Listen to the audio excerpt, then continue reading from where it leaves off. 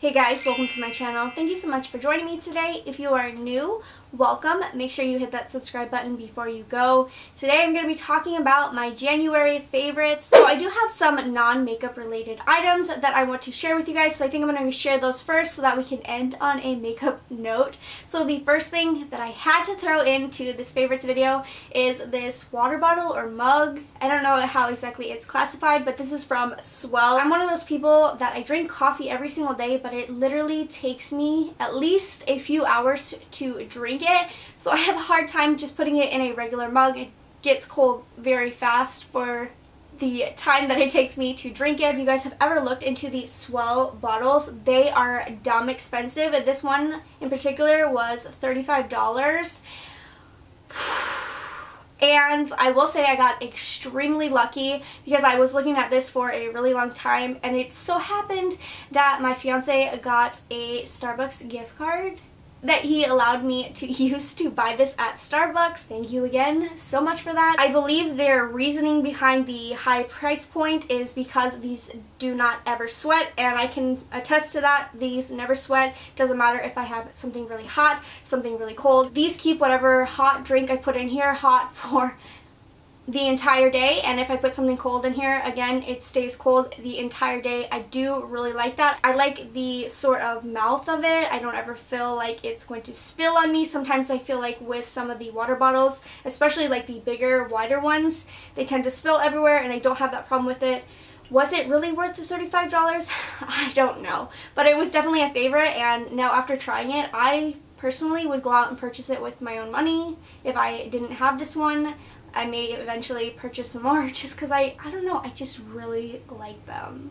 So my next favorite from January was my new bullet journal. I did get this because I really wanted another creative outlet. I did decide when I got this notebook that I wanted to hold off and not officially start my bullet journal until February so that I could spend more time to just really do whatever I wanted to kind of set this journal up. I didn't want to feel rushed. I didn't want to just like have to come up with something. I could do a video for you guys if you want. I know it's a little bit late. A lot of people start these in January, but I mean, I don't mind starting in February. That doesn't bother me. This has been just so much fun. I've been having so much fun learning different like techniques and styles and just like different things that go on in this book, and so it was for sure a favorite of mine. I only have one other non-makeup related favorite for January, and it is this little tray. I did get this for $1 at Target in their dollar zone or whatever it's called now. I don't know. There's like $1 to $5, whatever that section is called. I needed something to be able to put my rings in. My engagement ring is just a little bit too big for me to be wearing while I sleep.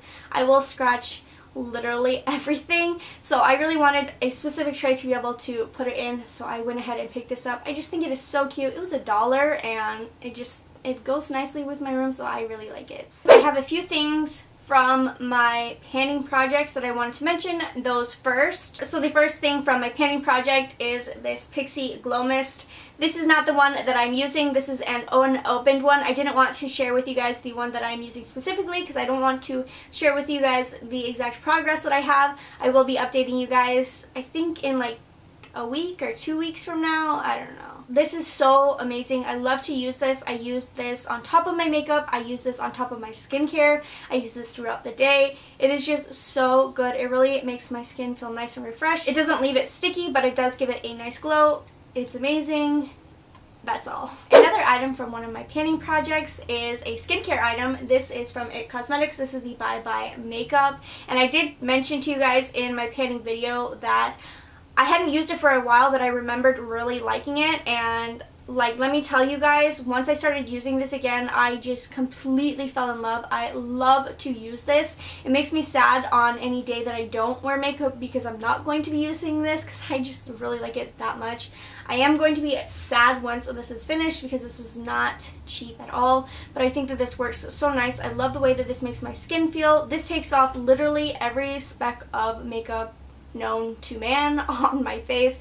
It is a wonderful product, so it definitely made it to my favorites for January. Another item from one of my panning projects is from The Body Shop. This is a body butter in the scent Coconut. I have been loving this. I am sad that I wasn't using these before, but I'm so glad that I rediscovered these in my collection. I've been using these every single day. They make my skin feel so nice, and I just love the smell. It's not too overpowering. It's just really nice and subtle.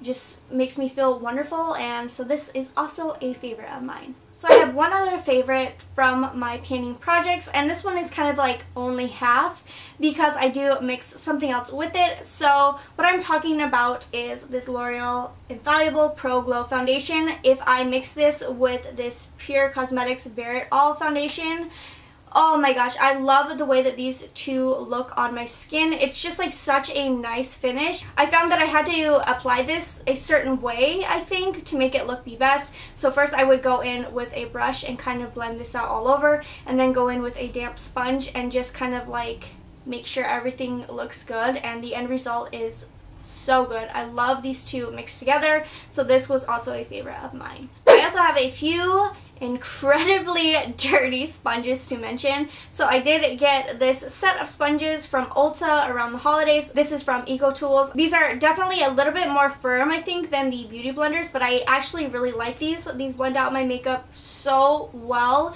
I'm so glad that I decided to pick these up, even though I have a million other sponges. These by far are my favorite sponge tools that I have ever tried. Even better than the beauty blenders, even better than the ones from Real Techniques. I just think that the like squishiness of it is just perfect for me. It makes my makeup go on so nicely. Love them. These were amazing. I also have two eyeshadow palettes to mention to you guys. So first is from Urban Decay. This is the Heavy Metal palette.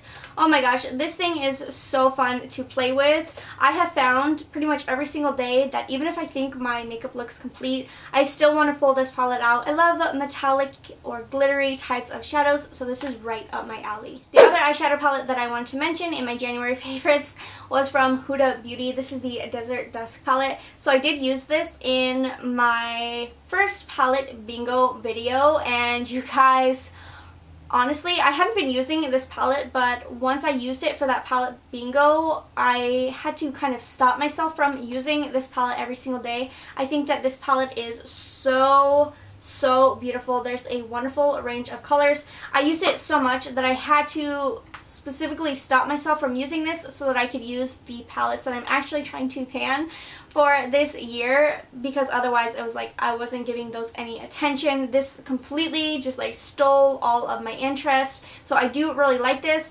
I am trying not to use it quite as often because I do want to focus on those other palettes, but this was a serious favorite of mine for January. Another makeup favorite from January is this Chella Tantalizing Taupe Eyebrow color. This is a pencil for your brows, and I love this product. I think that it makes my brows look so good. I love these thinner pencils for my brows. I just think that I can make things very precise. I have had this product before. This is the older one, and I think that I have like a tiny bit of product left in here. Yeah, like this is all that's left in there.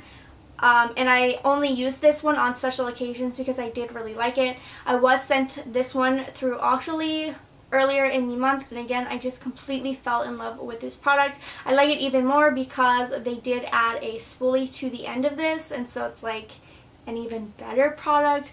I just think that this is such a good brow pencil, so definitely a favorite. The next thing that I wanted to talk to you guys about is this Flawless hair remover. I did actually do a full review on my channel of this hair remover. It is so good. This is the only sort of like face hair remover that doesn't leave my skin at all irritated. I did only use it for the first time in the video, but I have had a couple months now to reuse it a few times and really see how it works. I love this thing. I think that this was like one of the greatest investments that I could have made as far as like hair removing goes for the face. It's just like a really good product. So glad that I have it. Definitely a favorite. Alright, and my last favorite for January is a mascara. This is the Voluminous Lash Paradise Mascara. This is from L'Oreal. I have had this for a few months already, I think. Yeah, I've had it at least for a few months now, and when I first got this, I liked it. I wasn't wowed by it, and I don't know if it just dried up a little bit. This really does something for my lashes. I have very thin, blonde, kind of like droopy lashes, and this just kind of like curls them. This really gives them volume, it gives them length. It just does everything I could ever want a mascara to do. I know when this first came out, a lot of people kind of compared it to the Too Faced Better Than Sex mascara, and in my personal opinion, I don't think that the two are the same at all. I don't like the Too Faced Better Than Sex mascara. It's very flaky. I don't love the way that it makes my lashes look. That's just me personally, so even if you don't like that one, I would still recommend checking this one out just because this is such a good mascara. Alright, so that is everything for my January favorites. I really hope that you guys enjoyed this video. If you did, please be sure to leave me a thumbs up. Let me know down in the comments below what were some of your January favorites. I would love to hear from you all, and until next time guys, bye!